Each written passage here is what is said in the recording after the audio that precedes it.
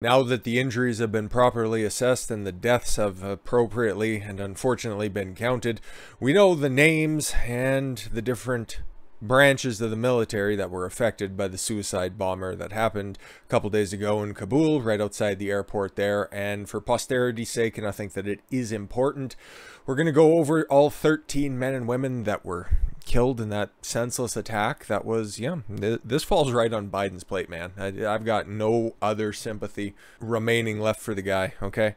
He's responsible for all this stuff. He might not want to take responsibility for it, but at the end of the day, he's the one making the calls on all this kind of stuff. He's the one who just surrounds himself with a bunch of yes men. He's the one who has a bunch of ineffectual generals who are more concerned with white rage than actually, you know what, dealing with the real rage, the fucking brown rage that's happening right there on the fucking ground in Afghanistan.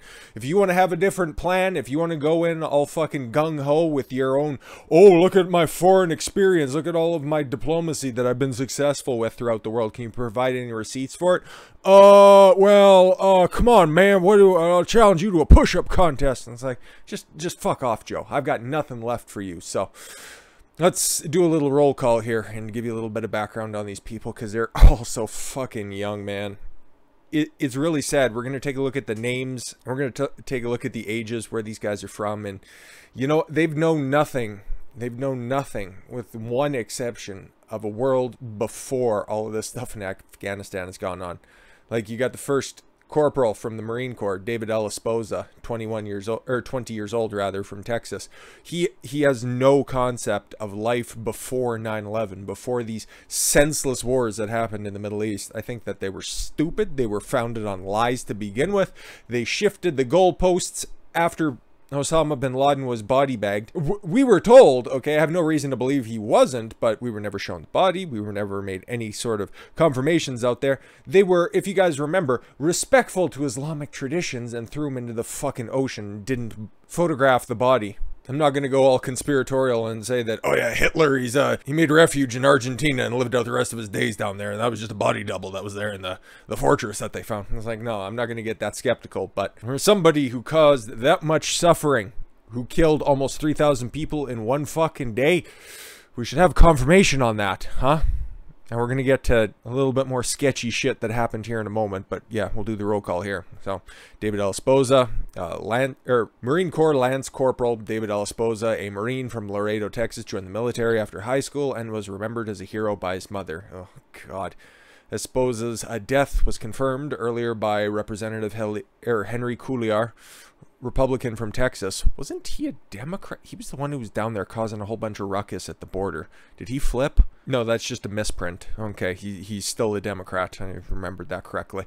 The Congressman Press Secretary Dana Youngentop said Pentagon representatives visited Cuellar's Washington office to inform him of Esposa's death. Cuellar's office has also received an official death notice from the Pentagon. Oh, Jesus. Nicole L.G., 23 years old, from California. Again, somebody who doesn't even have any sort of memory of life before the terror attack. Marine Corps Sergeant Nicole G is a native of Sacramento, California. In an Instagram account that apparently belongs to her, G posted a photo of August 5th, 5 days before the terrorist attack, showing her holding a baby. "I love my job," she wrote. Yep. Darren T. Hoover, 31 years old, my age. I have a little bit of a memory, and he would have been in, what, the 4th or 5th grade at the time? Jesus. Marine Corps Staff Sergeant Darren T. Hoover of Utah had been in the Marines for 11 years and was remembered as a hero who died serving others. His father, Darren Hoover Sr., said, "He's a hero. He gave his life protecting those who can't protect themselves, doing what he loved, serving his country." Darren Hoover Sr., who lives in Salt Lake City, a suburb. He was their man for so long, so long. Ryan C. Naus, 23 years old, from Tennessee, Army Staff Sergeant. Ryan C. Naus was remembered as a motivated man who loved his country and is looking forward to coming back to the United States and eventually moving to Washington, family members told WATE-TV in Knoxville, Tennessee. Super smart, hilarious young man, 23 years old, fuck's sakes. Hunter Lopez, 22 years old, from California. Biden. These are all on your hands. Dylan R. Merola, my mistake, 20 years old, in California. Marine Corps Lance Corporal Dylan R. Merola is a native of Rancho Cucamonga, California. Dylan loved doing stage setup and technical theater at Los Osos High School in Rancho Cucamonga, and he was only 20 years old. Oh, another 20-year-old from Wyoming.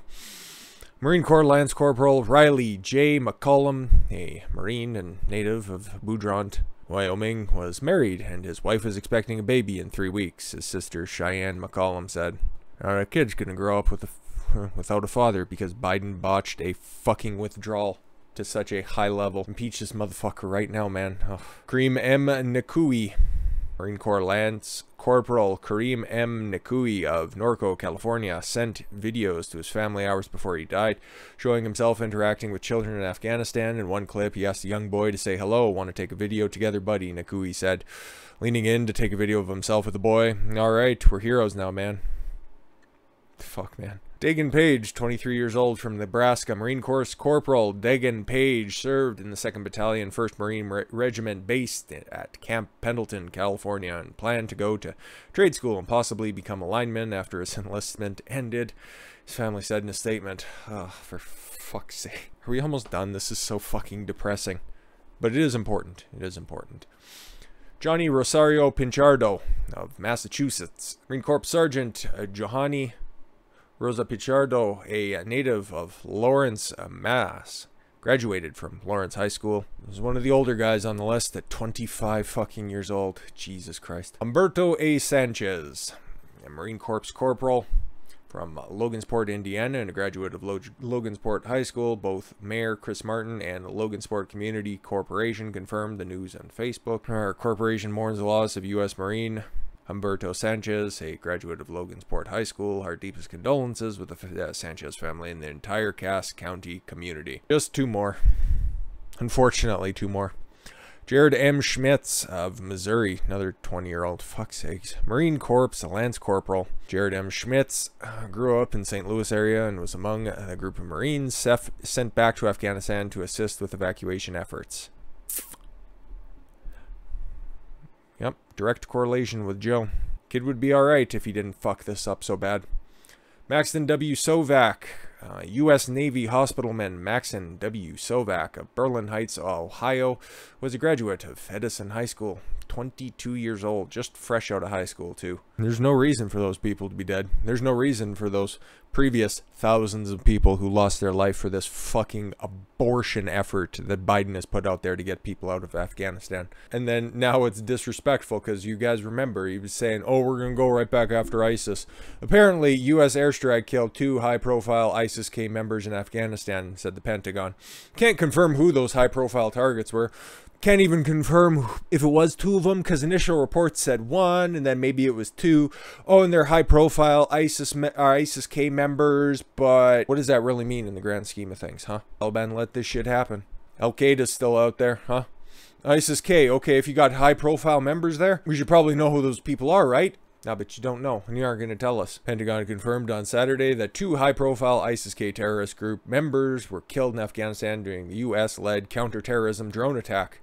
Yesterday, U.S. military forces conducted an over-the-horizon counterterrorism operation. Just fancy words for saying you went in there with a fucking drone and you just went pew-pew. Just glass it all. Get everybody out and just don't fucking care. Major General William Taylor said in an August 28th news conference, can't go into the future, can confirm now that 2 high-profile ISIS targets were killed and 1 was wounded. We have 0 civilian casualties. God bless, you got 3 of them. Still have 13 dead servicewomen. Men and women, rather. Pentagon spokesperson John Kirby should be tendering his resignation, said during the same brief that it was a single mission. Oh, yeah. Really strong fucking effort there to enact any sort of retaliation against ISIS-K. Oh, it's a single mission. We got 3 people. Everybody stand up and clap. We're really taking responsibility for our shitty actions. Man, these motherfuckers. They lost the planner and they lost the facilitator and they've got 1 wounded. How about you release names, actual specific information about these people? They got all your biometric information out there, huh? They got, what, 7,000 fucking scanners? They know exactly who to be going after. Oh, but we got a planner, a facilitator, and 1 wounded. Ooh. It's a good thing for the people of Afghanistan. Really? How? It's a good thing for our troops and our forces in that airfield, and I think it's just going to leave. Oh, and I'm just going to leave it at that.